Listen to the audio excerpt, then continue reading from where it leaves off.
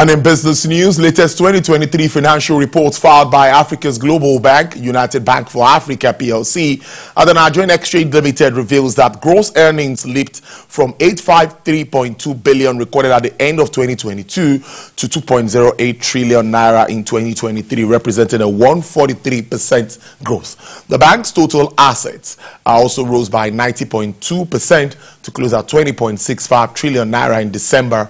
UBA's profit before tax recorded an exponential growth of 277%, closing 2023's financial year at 758 billion naira compared to 201 billion naira in 2022, while profit after tax surged by 257% from 170 billion in 2022 to 608 billion in 2023. The group shareholder fund also rose to 922 billion naira in 2022 compared to 2 trillion naira in 2023, a 20.2% growth compared to the previous year.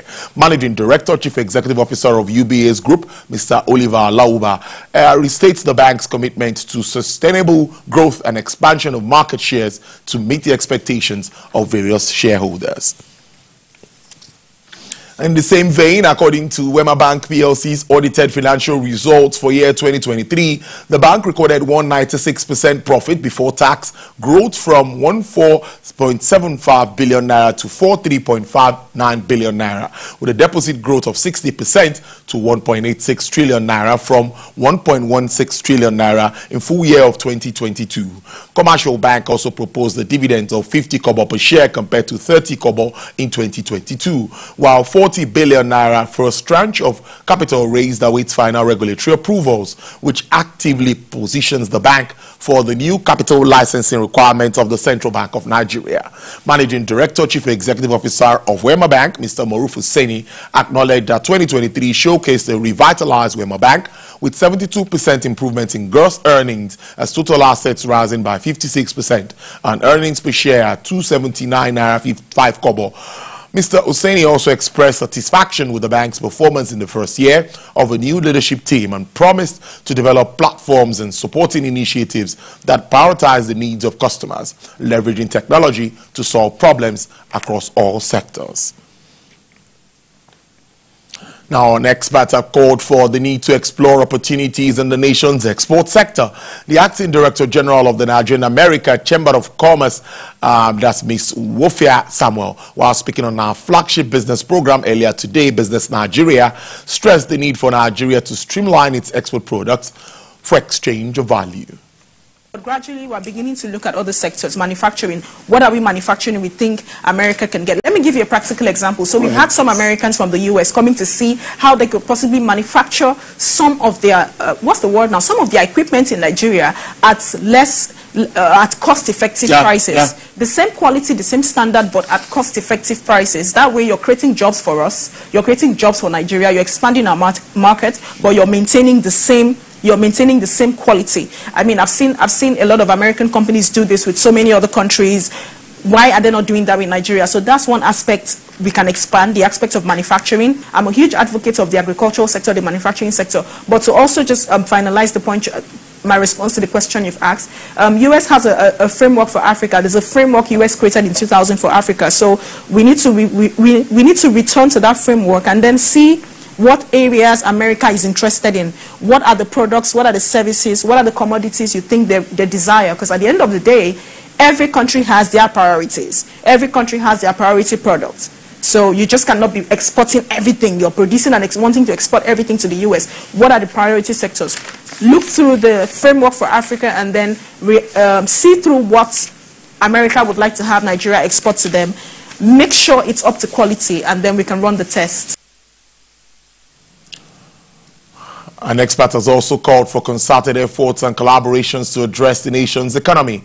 Chief Executive Officer of Financial Nigeria International, convener of Nigerian Development and Finance Forum, Mr. Jide Akintunde, while commending the fiscal management of federal government and its impact on the economy, he says the efforts of government are beginning to yield results. He was also on Business Nigeria earlier today. What are the priorities of the government? And we have understood from just looking at the commitments that the government has made that the government is interested in enhanced fiscal management. in Nigeria to create economic growth as well as spur job creation. Now, we also know that there is a lot of efforts, and all Nigerians see this now, that at the CBN, there is a renewed focus on macroeconomic stability. So we have seen certain policies that have been addressed at bringing down inflation, for instance. We have seen some movement, initially upward movements in the foreign exchange rate.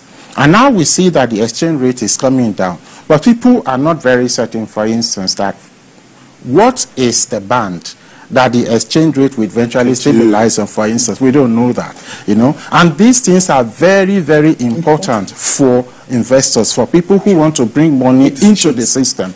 So what we have done is to invite the governor of the central bank, Mr.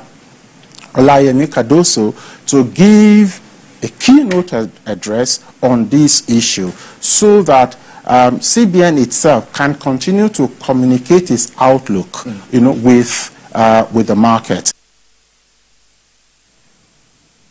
Asian stocks traded higher today on phase by ratings downgrade to China by Fitch, which triggered a mild domestic sell-off as the world's second biggest economy struggles to mount a solid post-COVID recovery. In early European trades, the pan-region Eurostock 50 futures were up 0.55%, German DAX futures up 0.39%, FTSE futures were up 0.64%, US stock futures and S&P 500 were up 0.1%. MSCI's broadest index of Asian Pacific shares outside Japan up 0.48% after U.S. stocks ended the previous session with mild gains. Chinese blue chip CSR 300 index was up 1.11% after the earlier opening flat, while Shanghai Composite was down 1%. Meanwhile, Hong Kong Hang Seng index escaped selling and was trading at up 1.45%. Australian shares were up 0.3%, while Japan's Nikkei stock index was down 0.55%. And wrapping up the news now, oil prices, U.S. West Texas Intermediate crude rose to sell at $85.54 per barrel with an uptick of 0.36%. Brent crude futures experienced an upward margin of 0.36%, selling at $89.74. Bonny large credit price decline of 0.13, selling at $92.26. OPEC basket dealers are offering $90.29 with a downward price review of 0.91%. That's Mr.